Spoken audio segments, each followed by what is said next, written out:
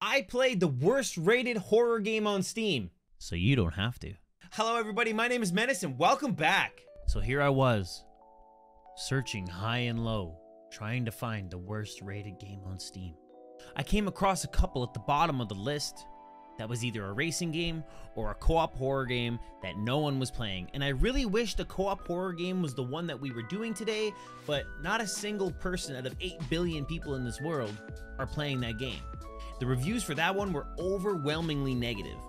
Maybe in the future I can get someone to play with me and we can do this part 2, the worst rated horror game on Steam. But just above that, we had been blessed to find The Tower.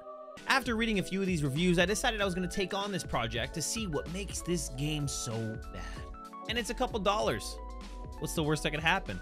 I don't even have words to describe how bad this game actually is. They missed something, a lot of somethings. This has to be, without doubt, the worst game I have ever played in my entire life. You play the main character of the story named Elliot. You have been in prison for treason, although he doesn't seem to know this. We are told this through a series of texts on the screen. After we break free from the shackles we've been bound to, we continue through this linear path that is entirely full of invisible walls. It's almost as if your hitbox is bigger than the walls you were crawling through. I struggled to get through these giant caves for this reason alone. The buttons to the game would work intermittently. It took me about 3 times trying to get it to save, and then even when I would die in the game, it would start me back at the main menu, and the save never took place, so I'd have to start the whole shit show over again. And might I add, the beginning, you can't skip. Whenever you pause it, the mouse seems to snap to the center of the screen and stay there until you exit the game and come back, then everything seems to work okay. Not to mention every time there's a piece of dialogue, or every single time that there's a little tiny cutscene, the mouse seems to snap to the center of the screen and stay there until you reset it and then you're good to go again. There was more effort put into the voice acting and the ambience than there was into the game itself. There's ladders and stairs that lead to nowhere. You have a guard that follows you around ready to kill you, but you can stand about 10 feet away from him and he won't even notice you exist. You can even crouch right beside him and he'll walk right by you like you're not even there. Sure, the voice acting wasn't bad when it would actually work. I found it was clipping in and out for most of the time I was playing the game. The ambience really is astounding. They must have blown the budget on the audio and the writing. This is basically just a walking simulator, and a terrible one at that. There is a large empty room at the end of the hall with waterfalls that are beautiful, might I add.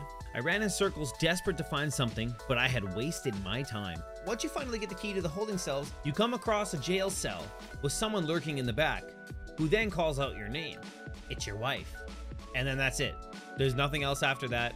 There's just the credits that start to roll. And the only thing the credits say is The Tower, Episode 1. There's definitely a reason that this is the worst rated horror game on Steam, and it is comical at this point. I know we've played some bad games on this channel, but this one takes the cake. I'm gonna go ahead and give this game a 2 crocs out of 10, and the only reason it gets 2 crocs is because the voice acting and the ambience were not that bad. But the rest of it can right off. I reached out to Steam to try to get myself a refund on this game, but due to the fact that I played longer than the allotted time, they had denied my request. I guess that's my fault for thinking there was more to this game, because I tried, I really did try, and I'm gonna go ahead and say that the credits to the game were longer than the game itself. Whoever made the mechanics or developed the world should be embarrassed. This is something that should be taken down from Steam and never see the light of day ever again, let alone charge money for it. And I hope all of you watching heed my warning, you wretched wench. Anyways, I'm gonna get out of here. You guys be sure that you are taking care of yourselves, because no one else is gonna do it for you. Don't take shit from anybody. As always, my name is Menace, and I will see you guys in the next one. Okay, bye.